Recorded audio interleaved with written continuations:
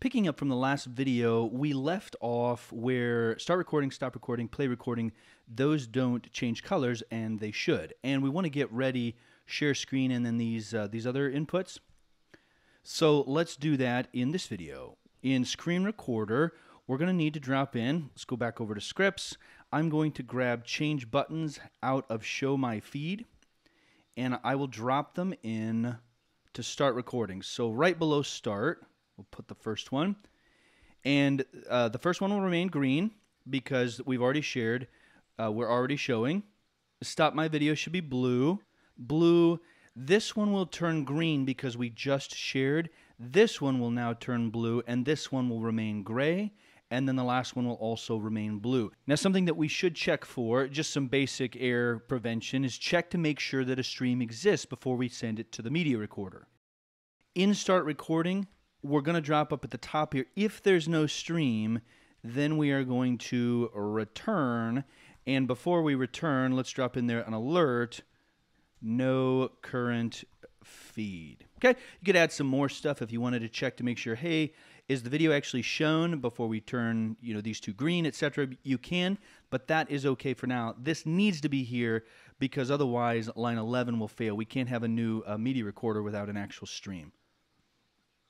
Let's copy line 18 here, or 18 through 20, I guess, and let's come down to stop recording.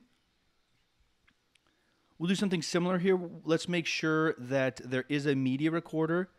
So rather, I guess if there's not a media recorder, we will return. And let's drop up top here, alert, please record before stopping. Okay, again, just a real tiny little test. And then we'll change the buttons to where these two are still green, blue, blue. This was already green. This is going to go to green. And this one will now become blue.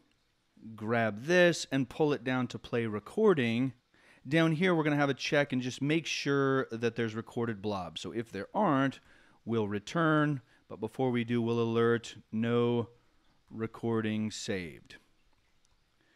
Okay, and then at the bottom here, this last one will be green. Everything else should be the same. So you shouldn't be able to click, or I guess you can still click on stop recording. It just won't do anything if you haven't actually started the recording because there won't be a media recorder.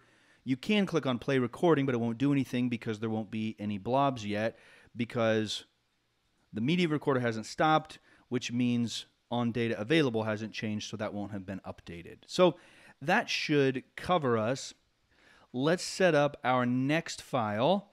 And that's going to be sharescreen.js. Let's go to index.html. Let's import that. We'll call it share screen, naturally.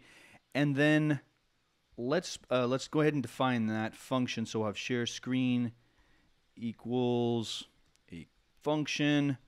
And inside share screen, let's grab the screen recording, this change button here out of there, and let's drop that in. If you have gotten to share screen, then it is possible that you have not taken this path, meaning you have shared and shown, and then you immediately went to share screen, which means these wouldn't already be green. So I'm just going to make a note here. We don't handle all button paths. To do so, you'd need to check the DOM, or better yet, have some kind of UI framework. Okay, let's go over and let's add our click handler. So in scripts, this is just preparing for the next video. I'm going to copy that one, drop it in. Our button ID is share screen. So let's grab that, drop that in here. And our function is called share screen. So this should kick off now. We come back over and refresh, share. We know this part works. Show, start recording, do something, stop recording, play recording, share screen. Okay, so our buttons are doing what they're supposed to. That will cover us for just some basic UI updates. I will see you in the next video where we will fill this out.